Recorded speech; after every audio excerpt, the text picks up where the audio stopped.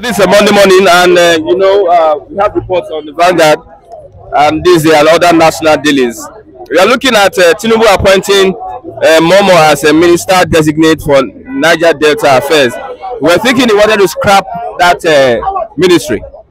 I know that it will be very difficult to talk about scrapping the Niger Delta ministry in that regard. It wouldn't have been a better thing to do. It would have tempted the quest for a better Niger Delta in that regard. Thank God that has been ratified, and we are seeing it coming into fruition. Okay, let's move on. We have Atiku Kwankwaso will be discussing merger to set up a formidable party to oust APC.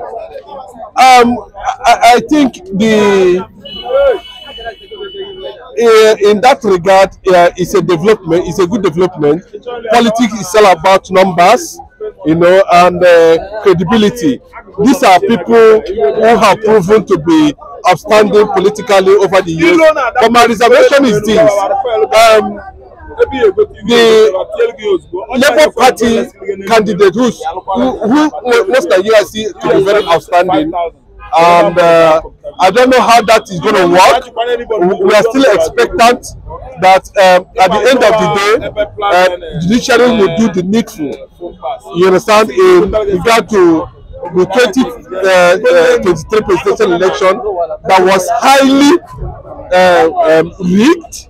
Highly rigged, yes, in favor of certain interests, and the matter as I'm talking to you is being challenged in the courts.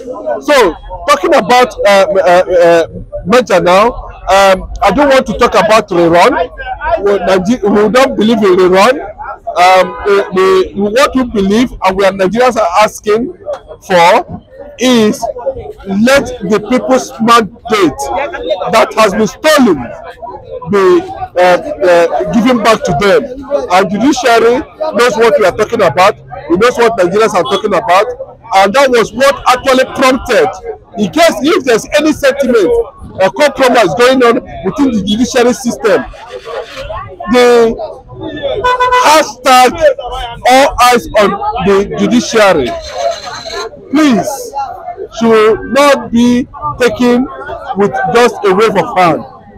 Nigerians are asking for justice in that regard. Nigerians are saying that their mandate should be restored. Well, if I am only looking at because I know that Peter tried to some time ago to talk to Kwankwaso, and I know the kind of things Kwankwaso said about possibly becoming the vice president to Peter Obi, and now is falling in line with a possible merger to a political party. But we don't know how that political party is going to look like, whether it's going to be under Labour Party, which most Nigerians has come to identify with, or whether it's going to be there's going to be an entirely new political party. That we don't know. But what we are saying is this: at the end of the day, between Kwankwaso and Atiku, we want to see somebody that Nigerians believe in, heading and winning elections in Nigeria. Okay, there might be political calculations. That's why when looking at this report, a merger between the the PDP, Labour Party, and NPP, does it mean that they are not still waiting for the judgment? That's what I'm trying to tell you. You understand? There might be certain things that we are not seeing now. Maybe in preparation for a possible uncertainty. Like let me give you for instance, if P2B if they finally pronounce P2B the winner of 2023 elections, he's going to need these people to come together to form a formidable force, and that is the angle most Nigerians are looking at it. This is not a matter of having another political party. This is a matter of competency, capacity, to be able to navigate, to drive, to build, to develop Nigeria You know, that's what they are talking about. It's not about bringing a new political party. At the end of the day, we still not making any headway. Okay, as it stands, do you have an effective opposition currently as it stands? We cannot be talking about effective opposition now currently, because all opposition political parties are already in the court, you know, and until judgment is being pronounced, that is when we now say, okay, we are having APC, PDP, Labour Party as oppositions, depending on how the judgment is going to go. Okay, let's look at the junta. 3 years, they are giving 3 years. ECOWAS that they are going to use 3 years before they dish out a plan to bring in a democratic government. But ECOWAS is not agreeing to that policy. I don't know what. I think the whole world, you know, should start looking into ECOWAS. Their motive seems to be, you know, not in line with having civilian peace restored in Niger, in Niger Republic, because I don't see. They should forget that. They should not forget that ECOWAS is just a regional bloc. We have the AU there. AU have come out categorically to say that they are against military invasion in Niger.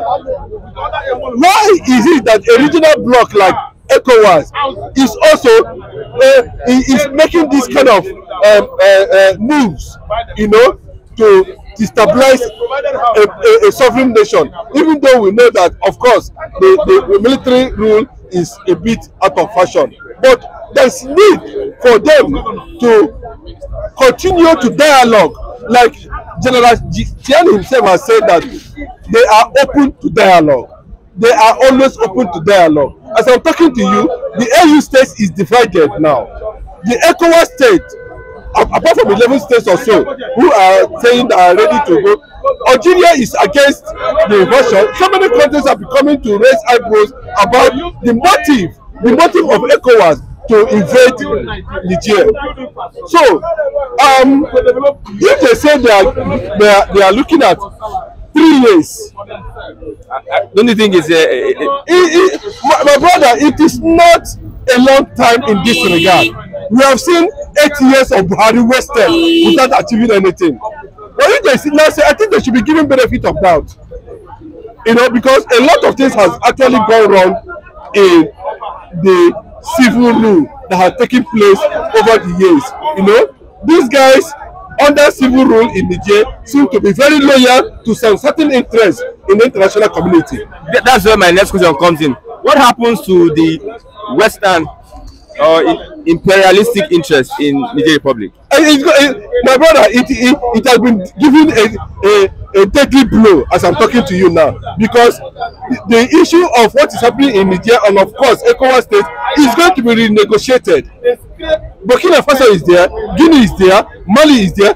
These things will be renegotiated. The years of neocolonization in this ECOWAS state is uncalled for. You understand? The world is moving at a very fast rate now. Getting civilized. People are getting to be aware of their rights. People are getting to be aware of some certain things, you know, and they coming to continue to pay allegiance to or loyalty to some certain forces in the international community. At this point in time, when the world is getting more civilized, it's uncalled for, and that is one of the reasons where the Nigerians themselves are happy with the military leadership currently trending in Niger Republic. ECOWAS is battle ready. They're ready to invade Niger Republic. It's a big problem.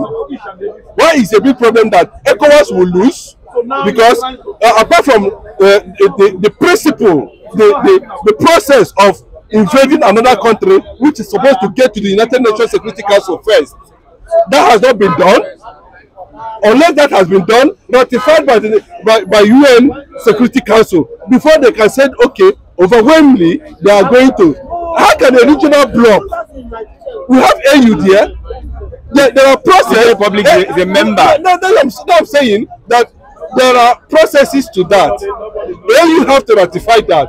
Then from AU we move to a UN Security Council. After they have ratified it, then that gives ECOWAS the legitimacy to invade. That has not been done. But if they feel that they can invade Niger at this point in time, they will definitely going to lose.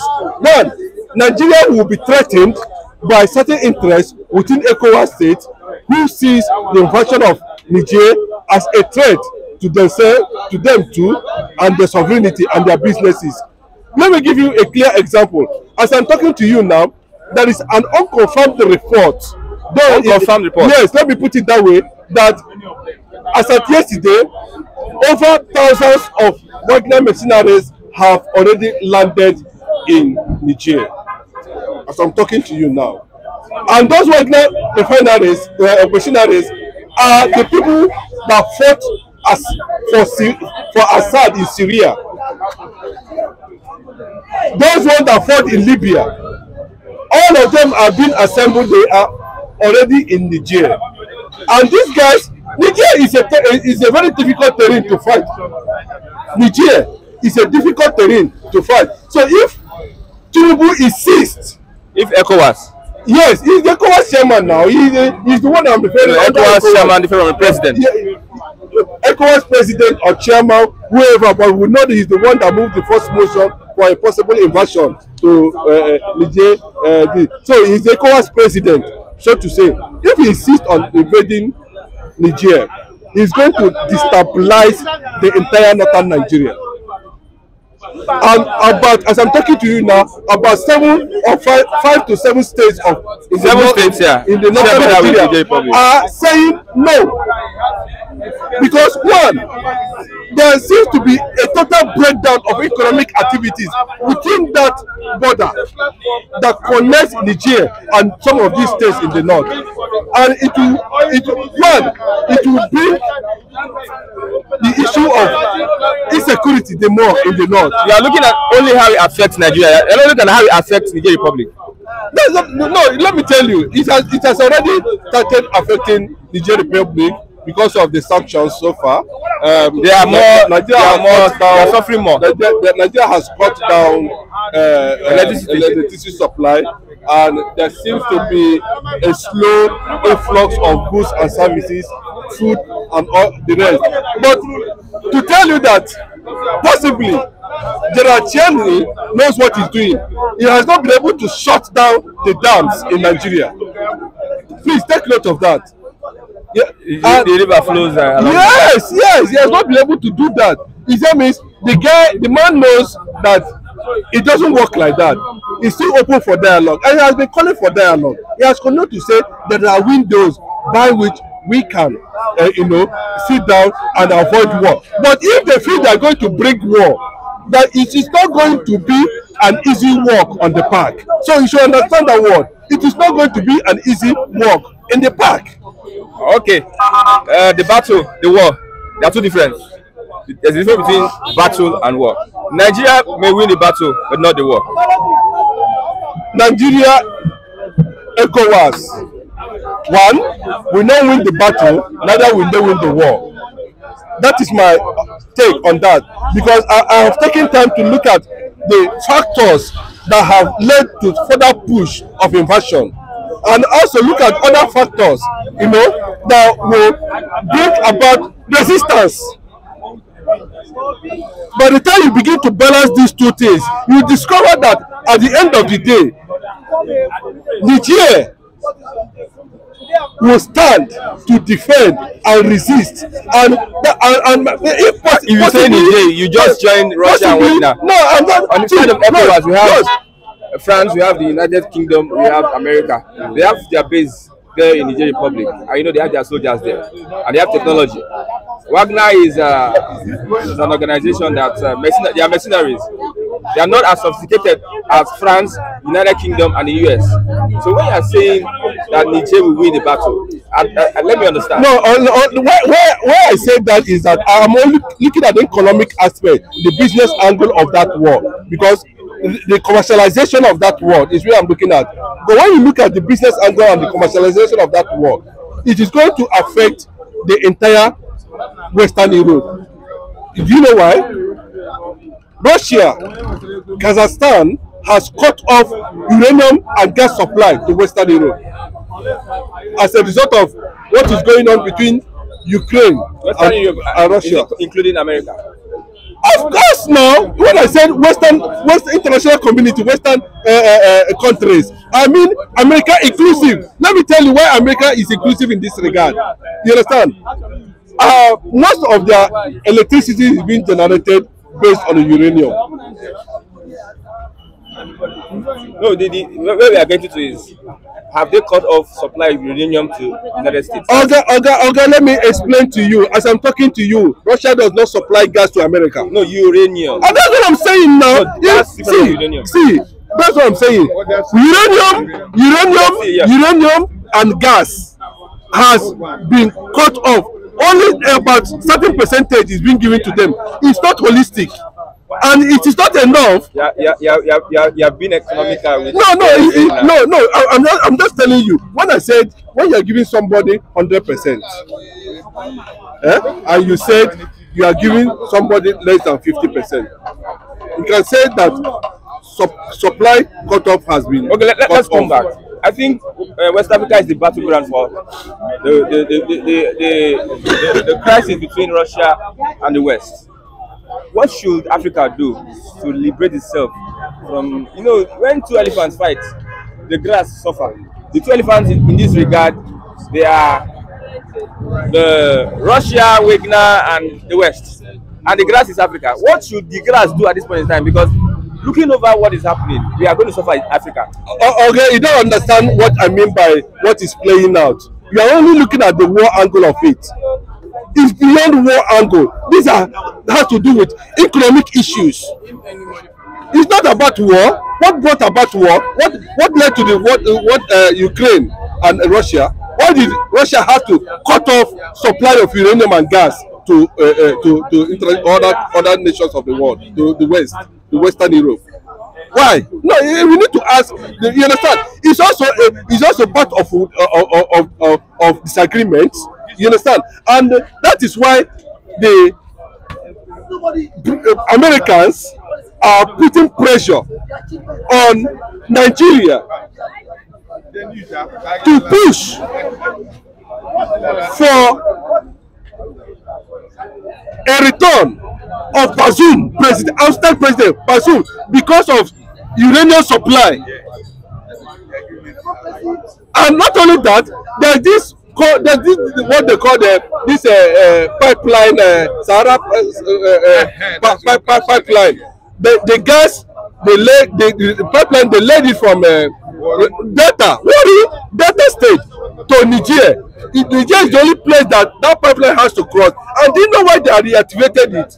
The contract was dead before now. Do you know why the Americans reactivated it? It's because of what is on the ground. Russia might decide not to even give them a single gas. So they went back and reactivated that business under Bazoum to keep polluting the ECOWAS states. I want you to understand that from that angle. By the time when they move the pipeline now to Niger, from Niger to Algeria, then when you get to Algeria, it will connect over 500 pipeline from different international communities. And you see now, they will have gas. Possibly they will have uranium.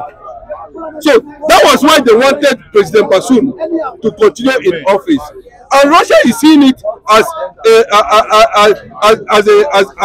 a target, to destabilize that business, and of course, share Russian interests in Africa too. And that is what is going on. Do you think that what happened in Niger is just because they want to remove Bazoum? Bazoum was part of that deal, and the deal has been going on. And now the people of Niger are not even benefiting directly from uranium, the scarcest raw material resources in the world now. What more than billions of. Why is it like that? Okay, look at France. France has no uranium plant in. A lot of things that are supposed to be industries that are supposed to take place as a result of the resources in Niger are being sighted outside Niger, possibly in France, and the people has continued to suffer, and you want that thing to continue. Why are Africans like that? They keep on asking. Look at the guy from Burkina Faso. He has come out to say that it is high time Africa. I think he's the youngest military president in the world now. The guy from Burkina Faso. He has come out to say that it is high time Africans will sit down and know what to do. Thank you very much, Honorable, for your contribution this morning. You would like anything? Thank you.